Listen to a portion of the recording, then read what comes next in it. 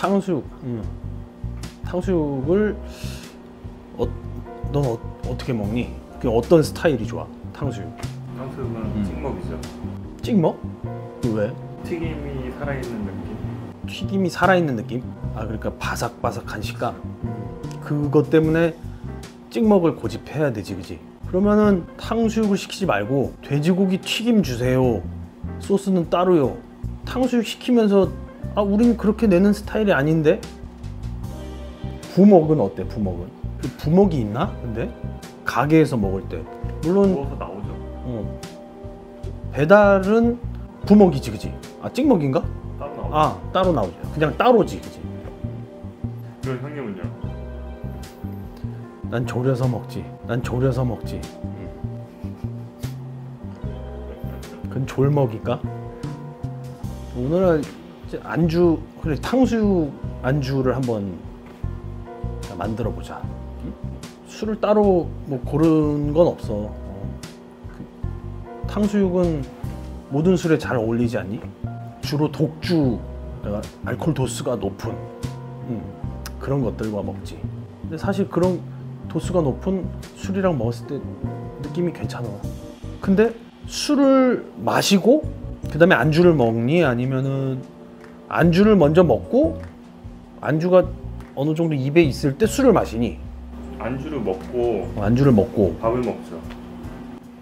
아니, 뭐 여러 가지 여러 종류의 사람이 있는 것 같은데 탕수육을 오늘 한번 얘기를 해보자. 아, 술은 뭐 본인이 좋아하는 술, 맥주도 좋고 탕수육 자체가 일단은 기본적으로 맛이 있잖아. 튀겨진 돼지고기, 주로 돼지고기지. 튀겨진 돼지고기에 누구나 좋아할 만한 맛의 소스. 우리가 한번 졸여서 먹어보자. 졸여서 이렇게 탁 양을 조절해서 딱 한 접시 나오면 술 마시기도 좋을 거야. 음식이 식으니까 술을 빨리 먹을 수는 없겠지. 두고 먹어야 되니까. 찍먹이냐 부먹이냐는 술을 마시든 밥을 먹든 그 시간에 따라서 형태를 결정하면 좋을 것 같다. 그러면 다양하게 먹을 수 있지 않을까? 자, 우리는 일단은 오늘 졸여서 먹는 탕수육인데 먼저 채소 있잖아. 채소를 손질을 해야 돼.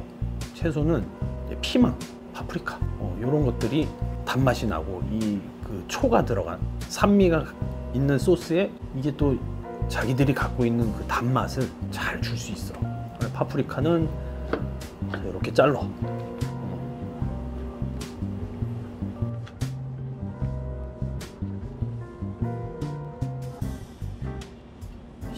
씨는 이렇게 좀 덜어내고, 그다음에 자, 한입 크기를 생각하면서 자르면 되겠지. 뭐 어떻게 딱 정해진 건 없어. 그냥 툭툭 잘라가지고.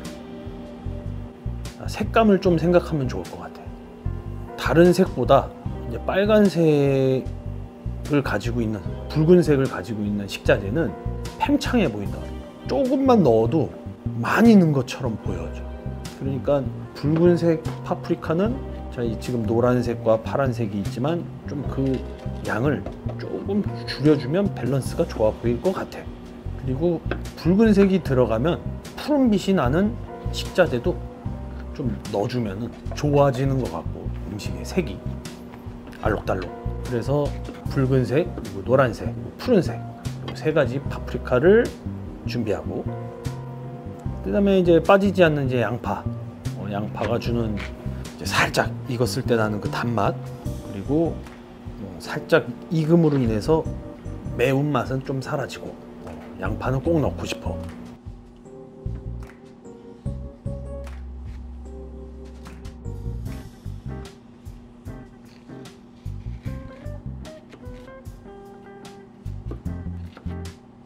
양파를 자, 이렇게 잘라서 넣고, 그 다음에 대파.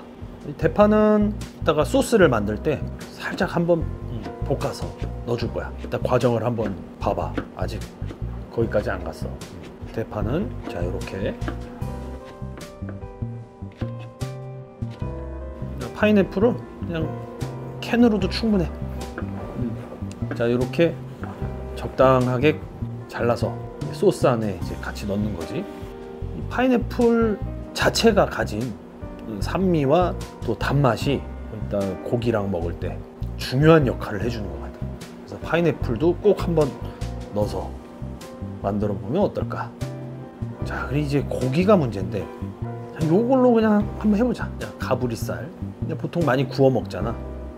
원래 이제 그 목살 쪽에 좋은 목살 쪽의 고기를 이제 탕수육으로 만들면 좋겠지만 없을 수도 있잖아. 기왕에 해보는 거 안 해본 고기로 한번 만들어 보자. 근데 가브리살은 구워 먹었을 때 그 쫄깃쫄깃한 느낌 나잖아. 지방도 잘 고루 분포되어 있다 그래야 되나? 좀 많은 편인가? 근데 살코기 자체가 되게 쫀득쫀득한 느낌을 줘. 자, 그러면 가브리살. 근데 요거를 그냥 통고기였으면 그냥 이렇게 칼집을 이제 넣어주면 좋겠는데, 혹시 자 요런 모양을 봤을 때 요런 그 지방층과 살의 경계, 여기에 좀 질긴 부분이 있을 수 있으니, 자 그런 경우엔 이렇게 조리용 가위로 이렇게 싹둑 이렇게 좀 잘라주면 조금 부드럽게 씹을 수 있지. 요거는 이제 이렇게 해주고 싶은 사람이 있어. 가위를 들게 해준 사람이 아주 좋아하는 사람이거나, 아니면은 이가 약하신 이제 어르신들께 이제 음식을 대접할 때는 가위를 들게 돼. 그래서 이렇게 싹둑 요렇게 이렇게 잘라주는 것만으로도 굉장히 씹기가 편해지지. 하지만 이게 만약에 고기가 100조각이 있어. 그럴 때는 이제 자기의 마음에게 물어보지. 이걸 정말 해야 되는 거냐 고민하게 되는 거야. 시간이 되면 하면 돼. 고기를 이제 밑간을 하지. 밑간은 간장, 소금, 설탕,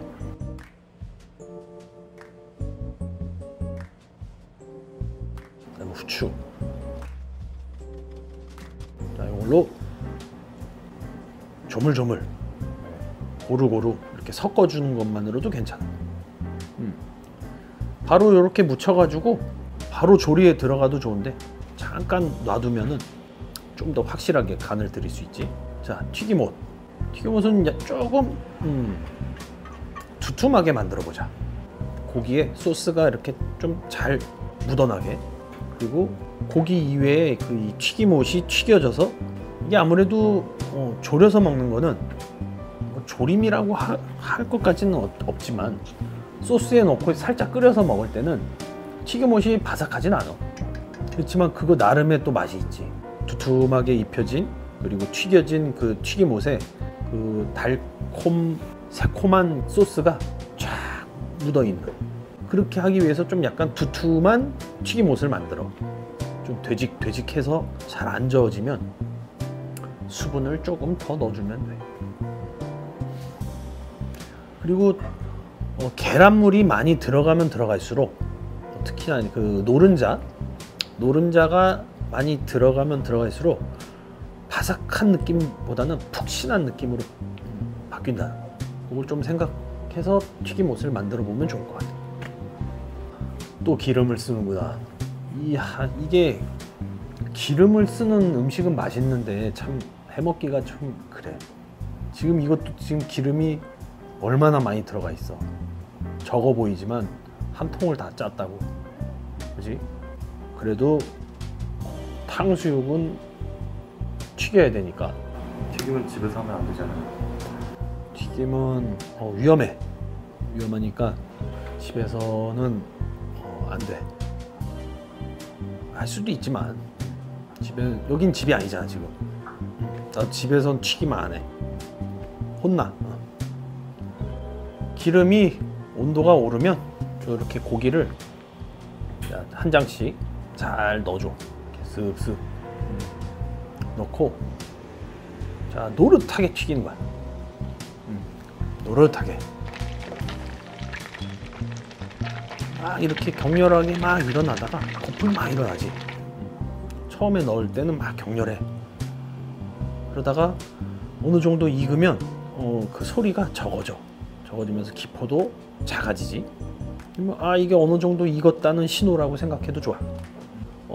웬만큼 익었구나 싶으면, 자 아까 준비해 놓은 채소들을 같이 집어넣어.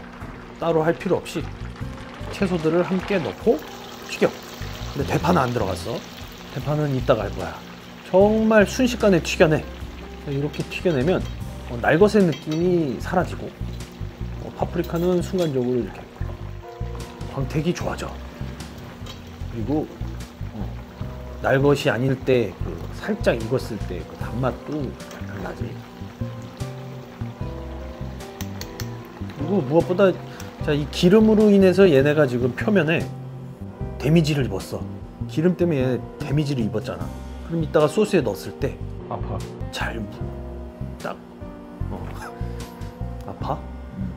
물론 상처에 그 초가 묻으면 따갑지. 그거보다는 그 상처라고 표현하면 너무 아프겠다, 그지? 그 표면에 한번 그냥 뜨거운 열 처리를 해주고 이 소스들의 맛이 잘 배 수 있게. 생야채를 그냥 넣는 것보다는 소스에 생야채를 넣는 것보다는 이렇게 한번 처리를 해줌으로 인해서 그 소스가 고루고루 묻어난다는 것. 빠르지? 금방 만들 수 있어. 하지만 집에서는 힘들어. 위험해. 그러니까 덴저. 그래서 이제 소스를 이제 완성 단계야. 먼저 식용유를 좀 두르고, 자, 잘라놓은 대파를 넣고 대파의 향이 올라올 때까지 살짝 볶아줘. 자, 이런 과정을 거치는 것만으로도 탕수육의 소스가 맛있어져. 실제로 설명 안 해도 되지, 그지?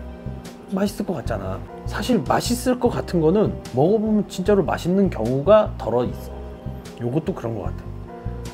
괜히 이렇게 볶아 놓으면 소스에 대파의 맛과 향이 괜히 기대감도 있지. 물론 손님들은 이 과정을 모를 수도 있지만 향으로 일단 확인해. 향이 좀 올라왔어. 그러면 이제 만들어 놓은 소스를, 자, 요건 왜 이렇게 시커멓냐면 간장이 들어가기도 했지만 요거는 식초야. 흑초를 넣어서 색이 조금 더 검해. 8년 흑초? 그거는 8년 흑초로만 남았어 사실. 저번에 쓰다가 남은 게 있어서 흑초. 근데 이 탕수육도 흑초로 만들면 산미가 날카롭게 막 뾰족뾰족 서 있는 것보다는 좀 부드러운 산미가 있어. 물론 이거 끓이기도 하지만 이 소스를 붓고, 자, 이제 끓어오르면 전분물을 풀어서 농도를 맞춰. 영락 없는 탕수육 소스가 됐지. 주르르. 너무 묽으면은 소스가 잘 안 묻어나고, 너무 또 질척질척하게 만들면 먹기가 힘들어, 그치? 그 중간을 찾는 거야. 부드럽게 풀리면서도 소스가 잘 묻어있는 그 모습은 도대체 무엇이란 말인가? 전분물을 풀고 이제 아까 튀겨놨던 재료들을 넣고, 자, 뒤섞어줘. 살짝 뒤섞어서 잠깐 끓여줘. 너무 오래 끓이면은 튀김옷들이 죽이 되고 풀어지니까. 그리고 애써서 이렇게 지금 잘 튀겨놓은 채소 살짝만 튀겨놨는데 여기에서 너무 오래 끓여버리면 식감이 망가지지. 그러니까